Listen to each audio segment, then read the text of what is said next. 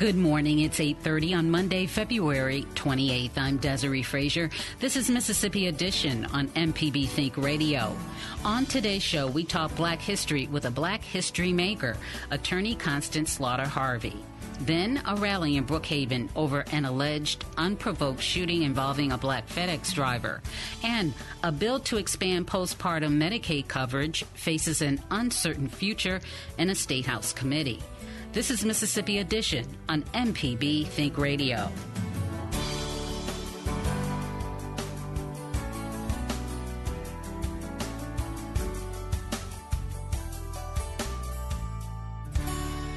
On this final day of Black History Month, we're joined by one of Mississippi's great Black history makers. Constance Slaughter-Harvey became, in 1970, the first African-American woman to graduate from the University of Mississippi School of Law. She's gone on to work as a lawyer, a judge, and as a key piece of Governor William Winter's cabinet. She's now president and CEO of the Legacy Education and Community Empowerment Foundation, which is a nonprofit that focuses on education access for underserved communities. She tells much of her life story, her life's work, has been informed by her experiences growing up in the Jim Crow era Mississippi. I've been told to go to the back window, and I refused because I was not that hungry.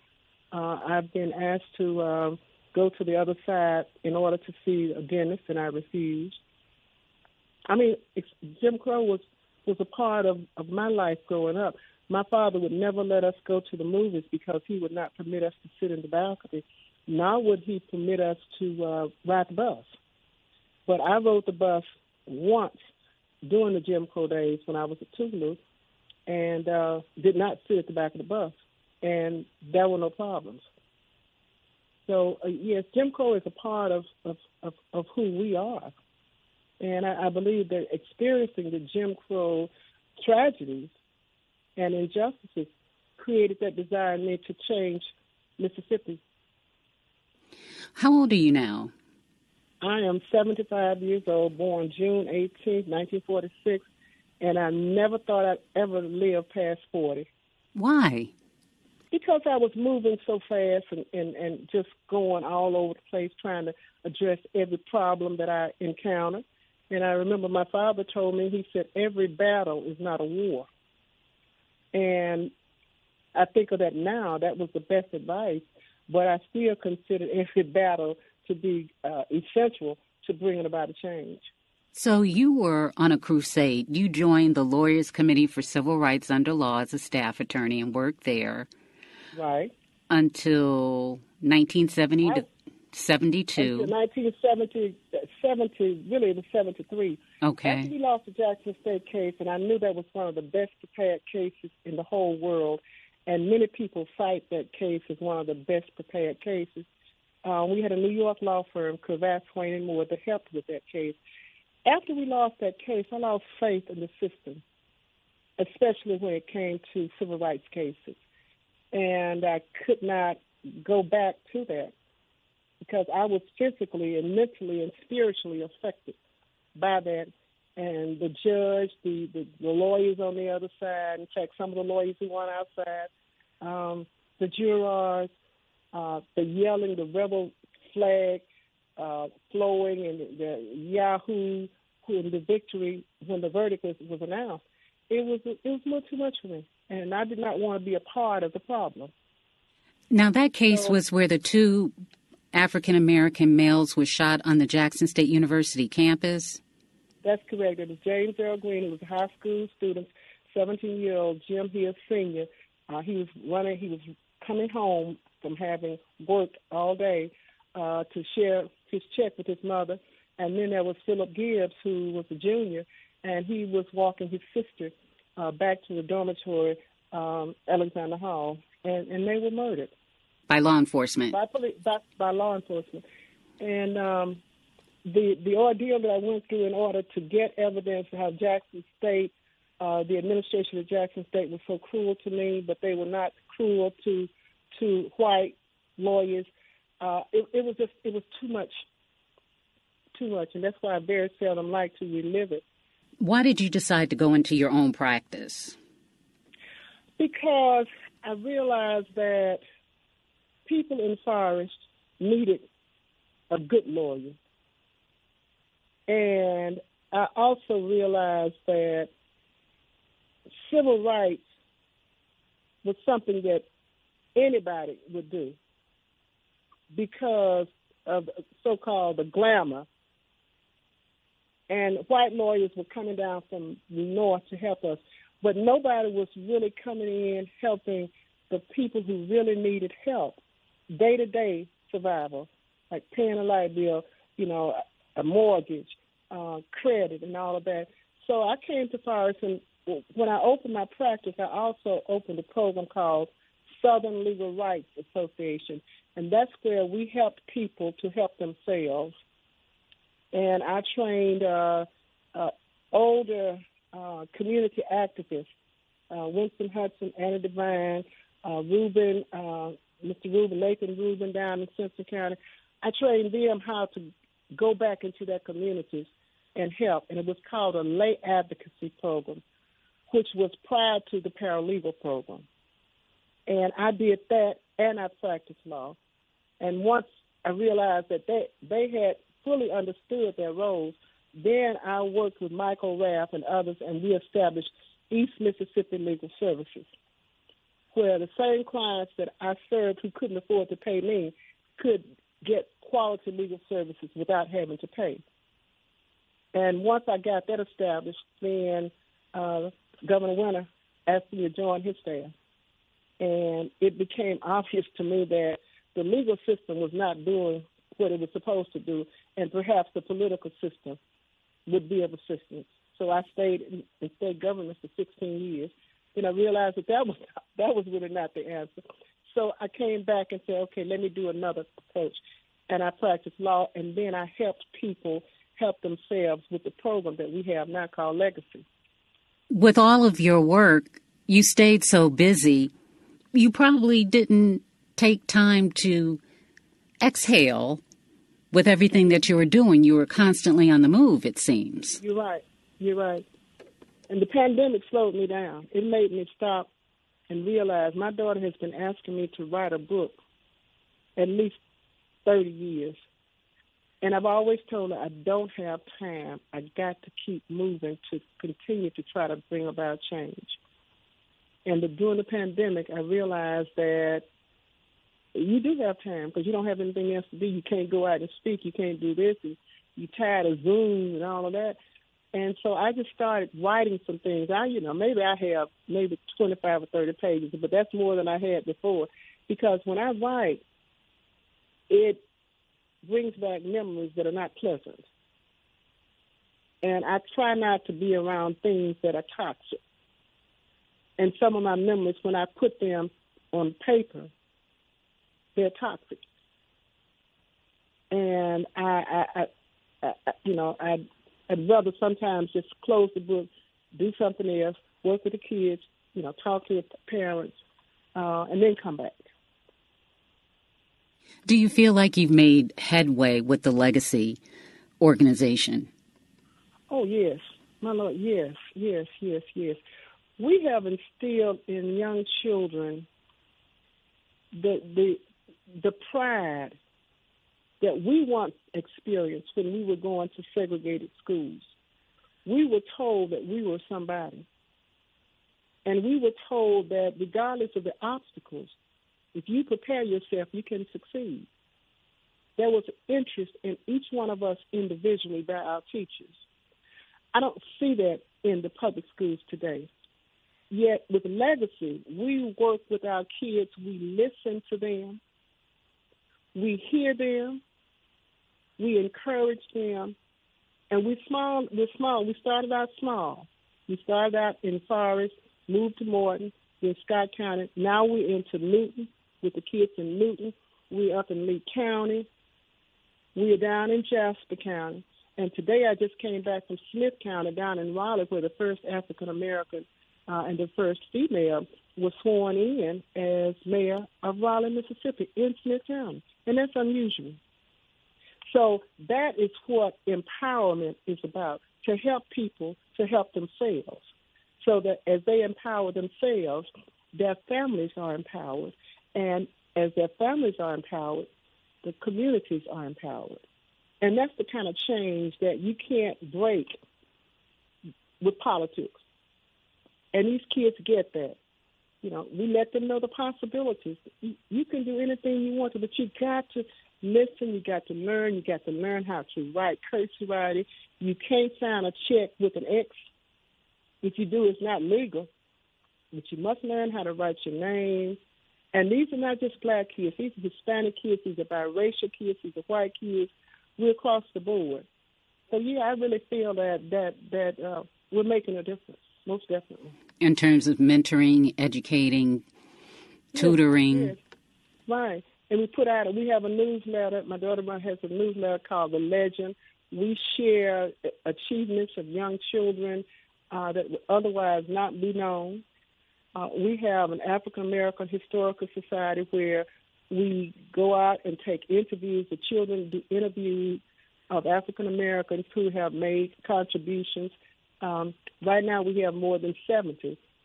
So we're making a difference, and we are being heard. We have a parents club where parents come in. We taught Robert Rules of Order. We've simplified it. They now feel comfortable going to board meetings and participating. We have parent rights programs where we teach parents what their responsibilities are first and then what their rights are. We do that. We go into the nursing homes prior to COVID, and we talk with the residents. We used to have our children to go into the residents and sing Christmas songs or Christmas carols to them. They look forward to it. We enjoyed it. I mean, it's to me, it's what I've always wanted to do, but now it's not just me. It's the board of directors, my daughter, my son-in-law, and my grandson. And it makes me happy. Constance Slaughter-Harvey, thank you so much for taking the time to share your thoughts, your experiences, and your perspective. There definitely is a book there, so don't stop writing. There's plenty to be said. I've heard this so many times. And look, I appreciate so very much talking to you. You always make me feel encouraged. And I just appreciate so very much hearing your voice and talking with you. I appreciate it so much. Coming up, a look inside yesterday's racial justice rally in Brookhaven. This is Mississippi Edition on MPB Think Radio. Deep South Dining is the show all about the culture of Southern flavor, from fried chicken and collard greens to shrimp and grits and a glass of sweet tea. Subscribe now to the podcast using any podcast app or download our MPB public media app.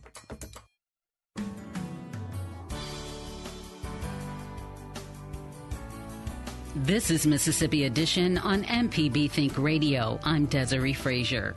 Racial justice advocates rallied in Brookhaven yesterday in response to a shooting incident that occurred last month. In January, DeMontario Gibson, a black man, was delivering packages for FedEx when two white men allegedly began chasing him and shooting at him. Gibson escaped unharmed. The two white men were arrested on February 1st. Now, Gibson's lawyers say the alleged attack should be investigated as a potential hate crime. And they say they're using peaceful protest to apply. I lost my place. Pressure to the legal system. Brittany Brown with the Gulf States Newsroom has our story. So the rally took place at St. James Missionary Baptist Church in Brookhaven. And it lasted from 4 p.m. till 6 p.m. yesterday. And the sanctuary was filled with black people from across the Brookhaven community showing support for DeMontario as he and his family and his lawyers push for a more thorough investigation of this incident. The local NAACP was there, and so were members of the New Black Panther Party, Black Lives Matter, and church leaders from across Brookhaven.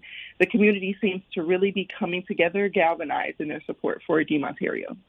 And DeMontario and his family, how do they say they're adjusting to all of this? I had the opportunity to talk to DeMontario and his mother, father, and grandmother. DeMonterio says this incident, although it happened January 24th, is still taking a toll on him mentally. And he says it's been hard for him to work and socialize with people because of the anxiety he's been experiencing since the shooting. Every day is like a struggle just to, maintain. Like this morning I had a real bad anxiety attack. I was just by myself and I just felt like I wanted to explode, I even cried a little bit, I try to hold those emotions in, but it seems like it's getting harder and harder. DeMonterio's grandmother, Jacqueline Kelker, says that she's shocked that her grandson is still dealing with the same issues that Black people faced decades ago. It's like an onion cycle, and it's time for a change. It's not just been, time for it now. It's been time for a change. Our Black people shouldn't have to go through this. No people should have to go through this. What does the community say they want to see happen next? So the Lincoln County NAACP are calling for the Brookhaven mayor and police chief to resign. Both have refused to do so. The NAACP says it will continue to organize and to take next steps. DeMonterio's lawyers say they're pushing for a federal hate crime investigation of this incident and are urging local law enforcement to pursue more serious charges against the shooters, like attempted murder. Activists at the rally say they're going to continue to organize events in Brookhaven to keep the energy going around this situation. All right, Brittany Brown of the Gulf States Newsroom, thank you. Thank you. Coming up, a bill to expand postpartum Medicaid coverage faces an uncertain future in a State House committee. This is Mississippi Edition on MPB Think Radio. This podcast is a local production of Mississippi Public Broadcasting and depends on the support of listeners like you. If you can, please donate today at mpbonline.org. And thanks.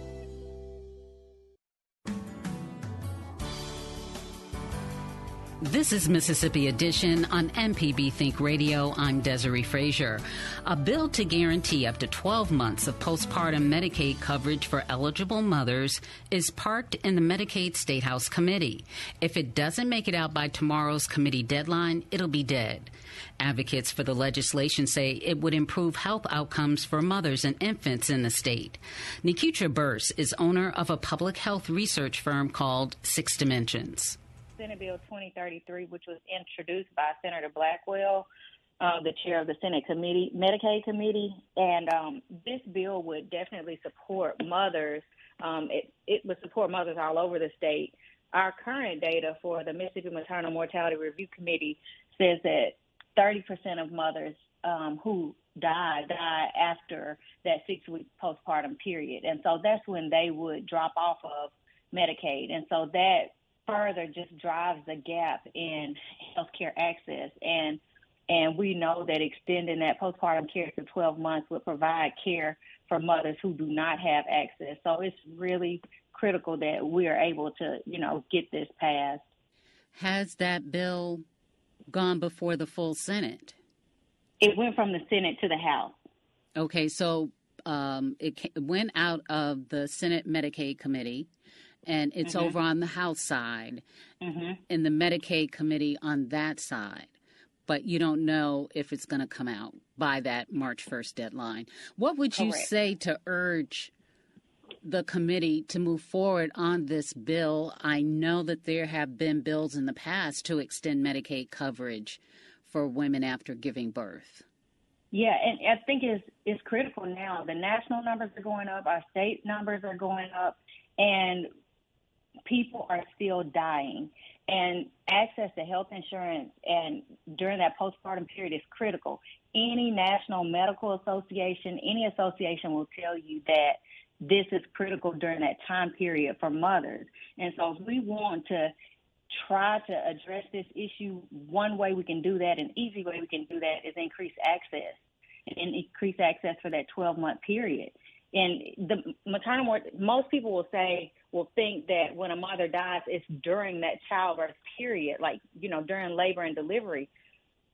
For Mississippi, I think it's about 86% of those deaths are after a mother gives birth, but then that 37% is after that 6-week period when they will fall off of Medicaid.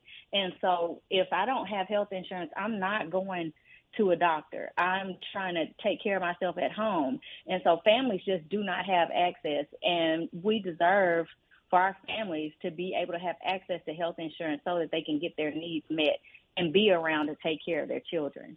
This is an issue that I know affects low-income families, low-income moms. Is there a real willingness to make this happen? Because in many instances, we know that low-income families struggle to be heard and receive needed services depending on access, health insurance, etc. Well, I can't say if there is will, but there should be. This is not to me, it's not a political issue. It's about human and human rights, the ability to make health-related decisions that will give you the long lifespan that you deserve, and access to health insurance should be a part of that. It's not that, it shouldn't be dependent on how much money you make. You should be able to access quality health insurance so that you can make the right decisions for your family and yourself. Nikita Burse, thank you so much for your time and speaking with us. And we'll see what happens with this bill March 1st. Thank you, Desiree. This has been Mississippi Edition on MPB Think Radio. Stick around for a full morning of Mississippi radio. Coming up at 9, it's Deep South Dining. Then at 10, it's Now You're Talking with Marshall Ramsey. And at 11, don't miss Southern Remedy. Find past installments of this and other Think radio shows online at mpbonline.org.